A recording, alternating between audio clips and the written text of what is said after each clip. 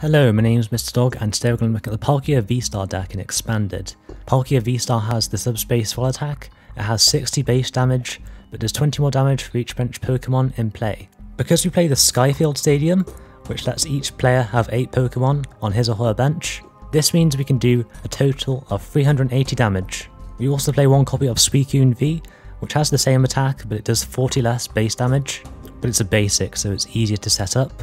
And we have 280 HP, so we're going to be very difficult to one-hit KO, which is why we play Acerola. Let's just put a Pokemon that has any damage counters on it and all the cards attached to it into our hand.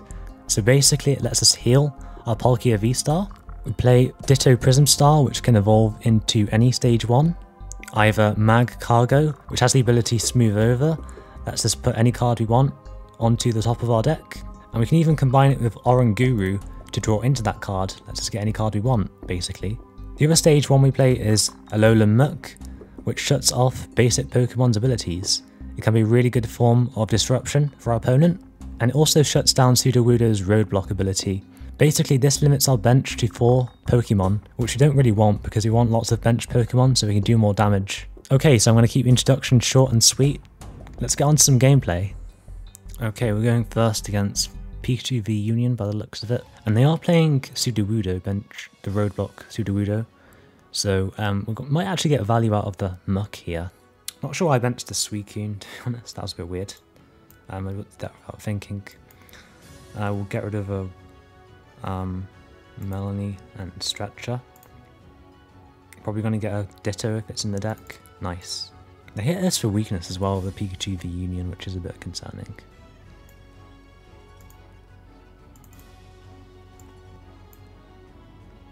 And we'll attach an energy. Pass. So we'll definitely place the Crobat down before we ability lock. I'm worried about how ability locking will affect us though. Well, they're playing the Voltorb to power up their Pikachu v Union, which is interesting. It's a shame they're doing all this on the first turn. We could have, if they weren't able to do this until next turn, we could have ability locked them.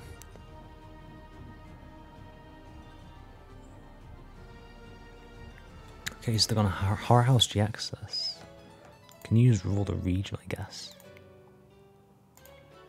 Get a Stadium.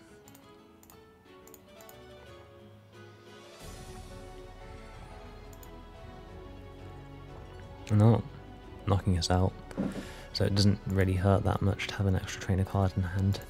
Only doing 150 damage. Okay.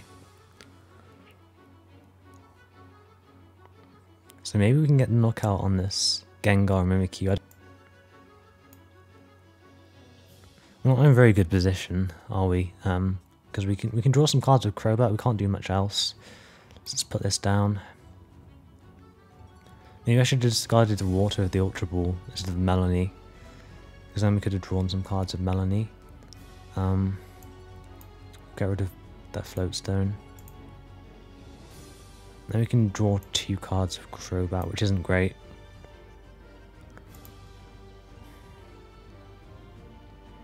There's a research, I guess. That's pretty cool. So I might as well item lock them. Okay, nice. Okay, so doing exactly enough to knock them out. Subspace Swell.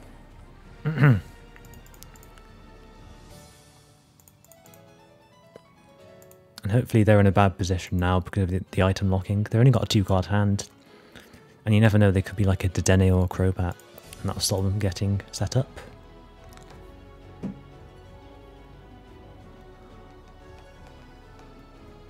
Okay, so there's the Pikachu v Union coming down. We could potentially knock it out if they get lots of bench Pokemon down.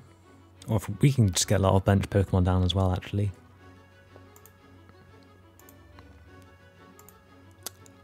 The end is a bit annoying.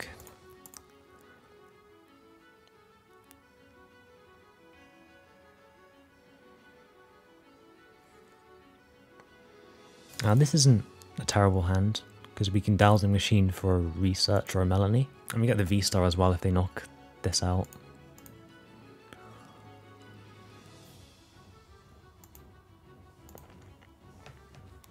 But if they use this, then that brings me down to 1 prize card, so I can just knock out like a Voltorb or something.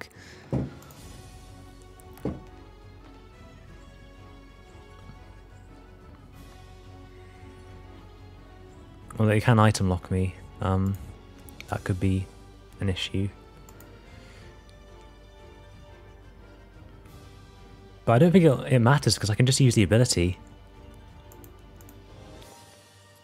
It's lucky that they didn't use the Voltorb and then end me, because I would have been end to 1.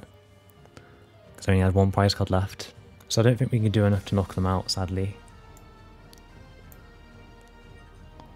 We can play this, so we're not item locked. It might actually be worth doing that, to be honest. Pokemon Ranger. So I might as well do Trainers Mail. I think this has been knocked out no matter what. Could get a knockout of Suicune, potentially, next turn. Star Portal.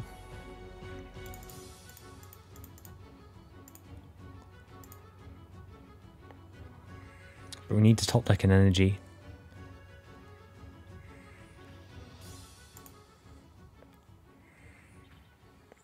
And they're going to item lock me again, so I think I have to use the Dowsing Machine now.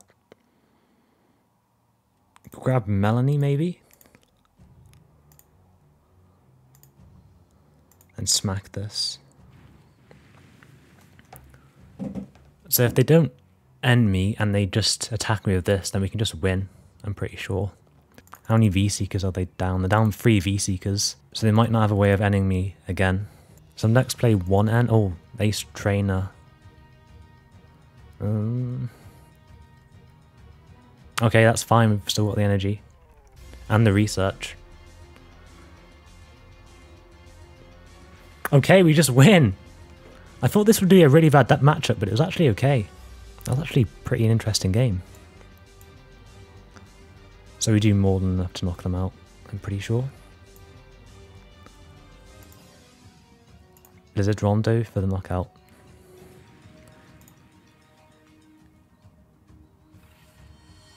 Well, that's a cool animation. I forgot it did that. Okay, we're going first against what's probably Meloetta Genesect. We're starting off with Oranguru here, because I don't want to start off with a 2 prize. I don't want them to get an easy 2 prize cards. So we'll bench this, hopefully get a V-Star next turn.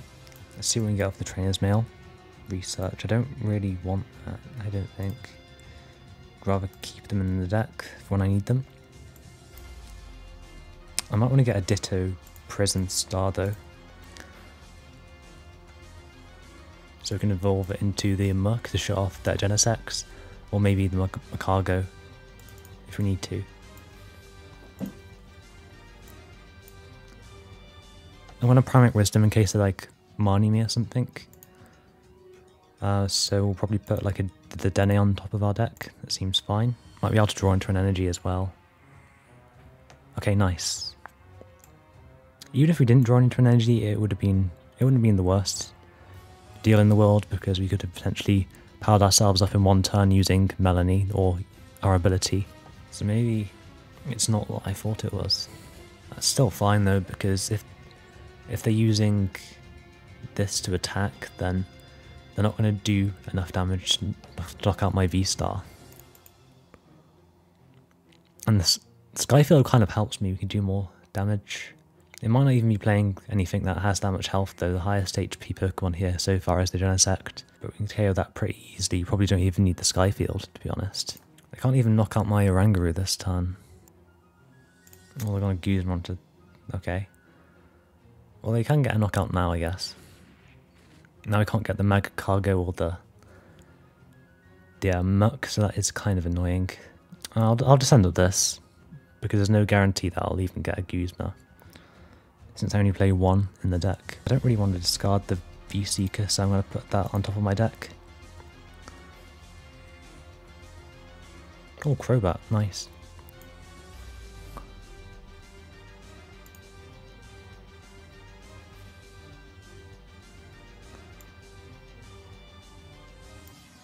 So, I mean, I don't really need to dig anymore because I'm getting a knockout on this anyway. But I am worried about them like Guzmaing onto my Crobat and knocking that out. Also, I want to set up other Palkias as well.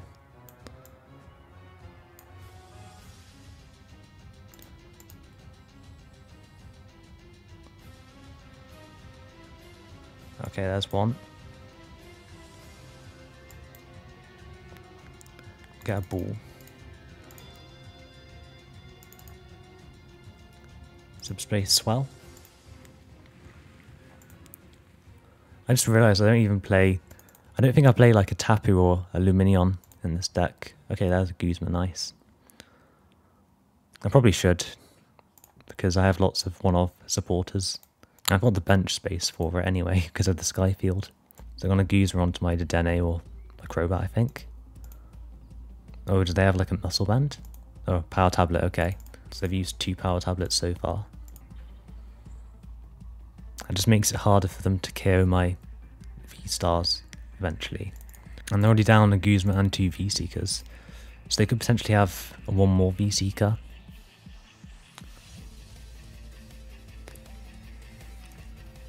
So I think we'll Guzma onto their Genesect with the Float Stone.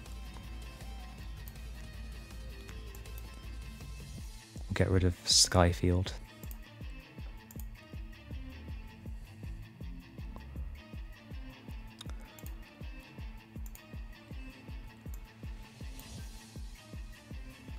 So let's Guzma onto this. Let's put this on top of my deck in case they Mani us. Oh, nice water energy.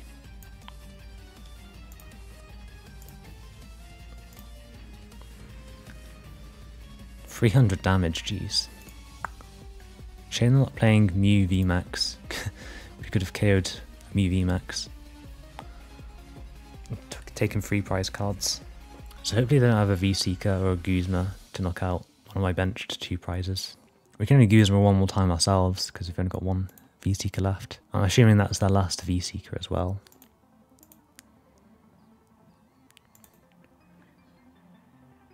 Okay. Well, that's kind of helpful because we can just get rid of our liabilities. It would be annoying if they end us, but they used Guzma, so it doesn't matter. Oh, they got rid of their Genesects. That's actually smart.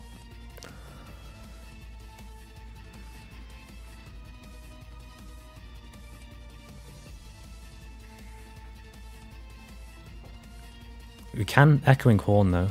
Can Echoing Horn.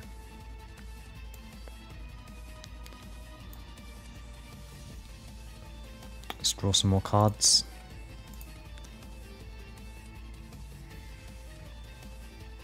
Discard this. I might have to like keep switching between Palkias then.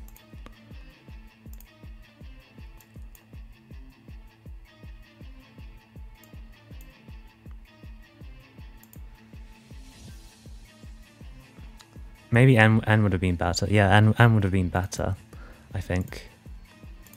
Instead of Melonying, because they don't have any more Genesects. Yeah, that was a mistake. We had the Tapu in hand as well.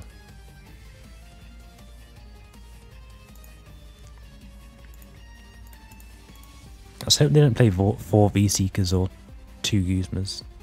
I'm assuming it's just 1 Guzma, 3 V-Seekers. That seems the normal thing. Most common anyway.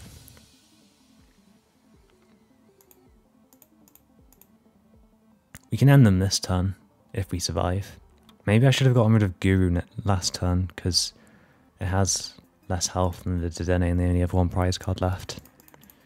Okay, so they do play Special Charge, so they can attack more than 4 times, I guess.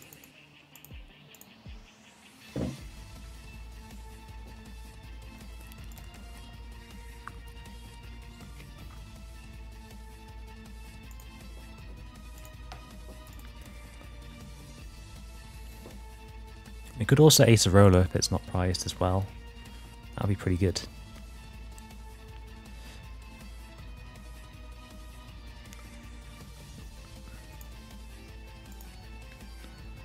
Let's put that.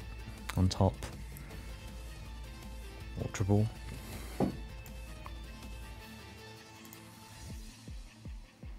Acerola.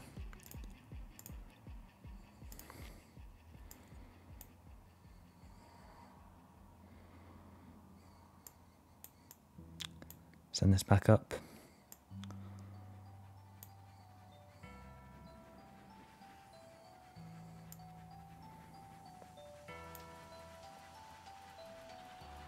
We'll use the ability, why not get some more energies in the discard pile. And then some space swell.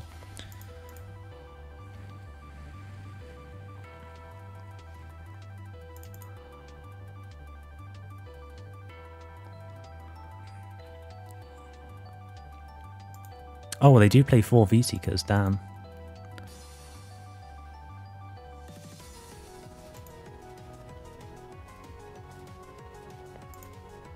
Get rid of Crobat and Tapu. I'm assuming they don't have the double dragon energy then. Okay. Oh no, we don't have a Float Stone in the discard pile. Well, we can counter the stadium at least. Just need to find a Float Stone. Just play some cards down.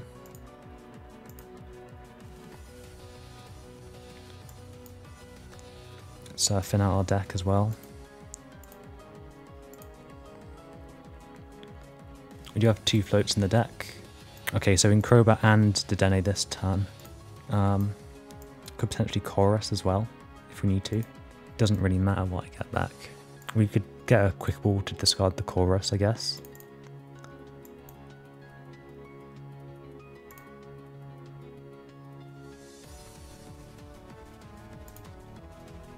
Then we'll Crobat 5.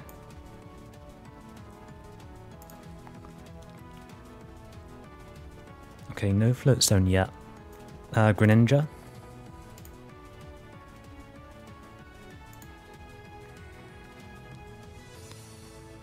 If we use Melony here, we can see all of our deck other than one card. We're guaranteed the Float Stone now. Okay, there we go. That's game. We've got both Float Stones.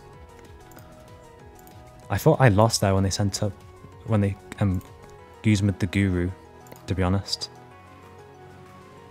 Luckily, they didn't have the double dragon energy in hand. Okay guys, I hope you enjoyed this video. Hopefully I showed that Palkia VSTAR is not just a good deck in standard, but also expanded. Let me know what you think of this deck in the comments below. I'll see you for the next deck showcase. Bye!